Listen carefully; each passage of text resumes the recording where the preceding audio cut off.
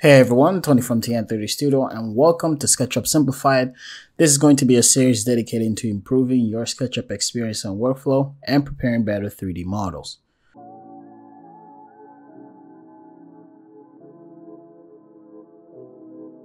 Today I'm going to highlight some extensions that are great to have as part of your workflow. So this may not be your typical top plugins, but hopefully you will find something new to improve your Sketchup experience. Now I suggest you pair most of these functions to a shortcut for activations. So go ahead to your Windows, Preference, and Shortcuts. And here you should be able to filter all of your plugins functions and add your own custom keyboard shortcut. As well, you want to be sure to check the links in the description for any plugins that I'm going to mention throughout the video. So let's get started with extension number 1, and that is Selection Toys. Now this is a very nice extension from ThomThom that allows you to filter elements in your selection. Now as an example, I have a few primitive shapes here. Let's make a selection. And from the Selection Toys screen options, you can filter this selection to keep all the edges, the faces, the groups, and the components.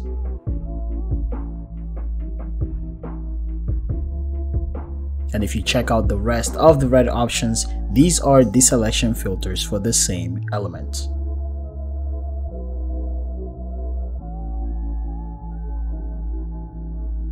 But what I like about this extension are the options on the context menu. So when you right click any of these elements, you have different filter options based on your selection. For example, you can select all the copies of a visible group at once. As well, you can make a group selection to include all the hidden ones. And of course, it's always nice to convert your groups into components, so this is a neat little quick option. Now, similar to components, you can also select all the instances of this component. Select Active will select the visible components, and Select All will include all the components that are hidden. So there are tons of selection filters you can explore. You can explore for edges, for selecting objects on the same layer. So this is definitely a good extension to have to speed things up with your selection. For our second extension, we have Eneroth Random Selections. This is also a great random selection tool that helps you create varieties in your selection. So we're going to use this extension to create uneven grounds on this landscape. So I've created this terrain using the sandbox tools, and with the random selection, I can filter between the edges and faces by percentage. Very simple toolbar to use. So with the slider on the left, you are at 100% selection. And with the slider on the opposite end, you are at 0 random selection. So I'm going to aim somewhere at about 5%.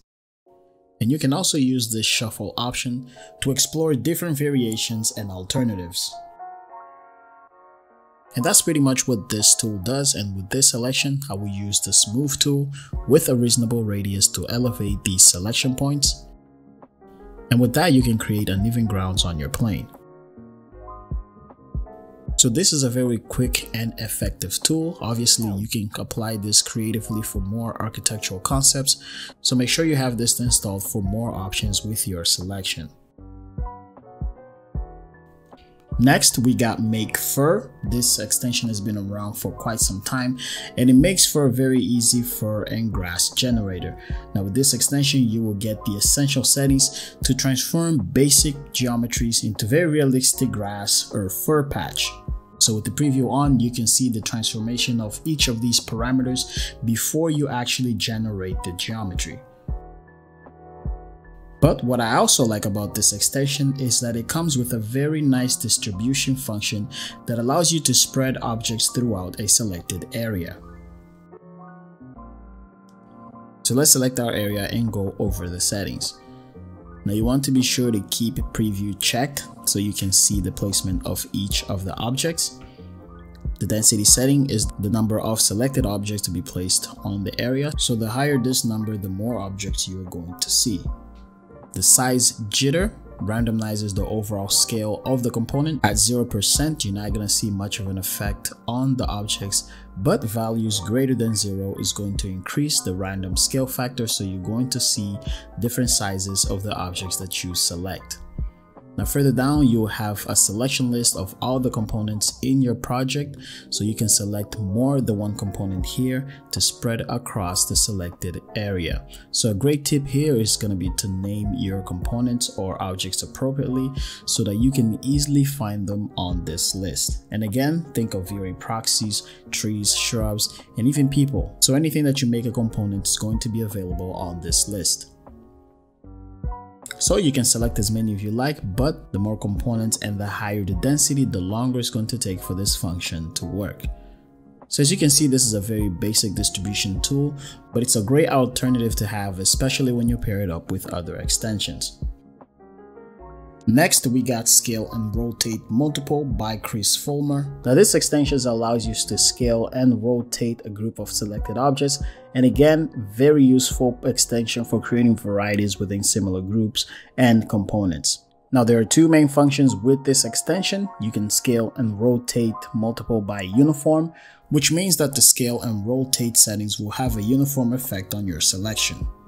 So for this example, I'm going to reduce the scale by half and rotate it by 20 degrees based on the point of access.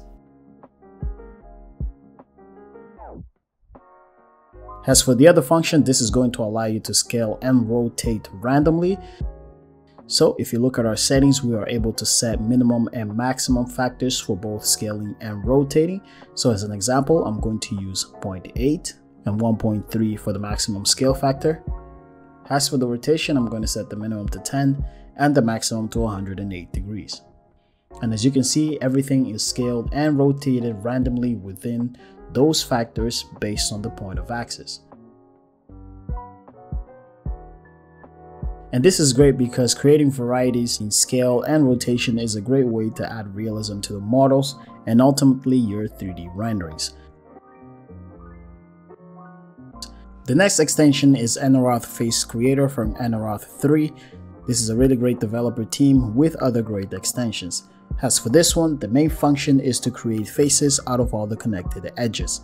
So if you model from imported CAD drawings, you're going to appreciate this extension. As an example, I have a CAD floor plan that I've imported, and you can always clean this up, so I'm going to get rid of all the cars and the furnitures and anything that I don't really need. So normally you would trace around the edges to create each of the faces and then extrude them to the proper height. Now if you follow this method, you know this can take a very long time. But with this extension, things has become a little bit simple, so select all of your edges and activate the Eneroth Face Creator from the extensions menu. As you can see, I already have a shortcut assigned to this function, so I'm going to press Shift F and I can generate all of my faces in an instant. Now the results are going to depend on the quality of the CAD file because we all know CAD drawings are not always perfect. So you might need to go in there and do a little bit of an inspection on certain areas where the faces are not generated. But this extension is going to speed things up when it comes to modeling of imported CAD drawings.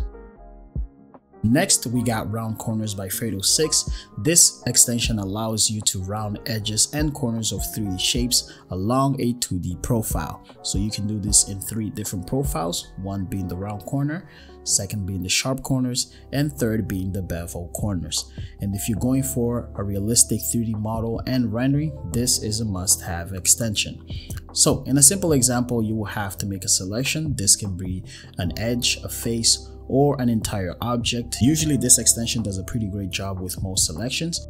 So let's use the round corner profile for this example. Now the default settings work pretty well, but for the most part you will need to enter a value for your offset distance and a number of segments within that distance. Now the higher the number of segments, the better the quality of the round profile. But as always, feel free to adjust all the other options to your liking. Now once you have those values in place, hit enter and you will get a nice round corner around your selection.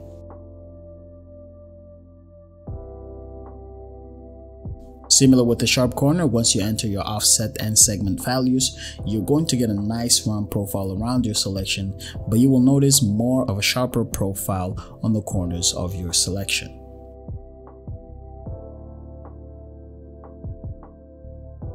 As for the bevel corners, no need to set a number of segments between your offset distance, so you're going to get a really nice and sharp corner around your selection.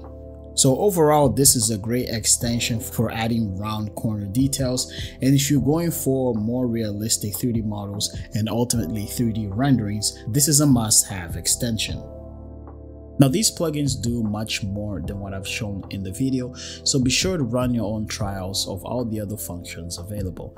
And with that, we're going to bring this video to an end. These are 6 extensions that you should be using in SketchUp. I want to thank everyone who was voted to see more SketchUp videos in the channel, so let me know in the comments section if you're interested in seeing more videos like this one. If you reached this far in the video, be sure to like and subscribe, hit the notification bell, and check us out on other social media platforms. As always, I'll see you guys next time.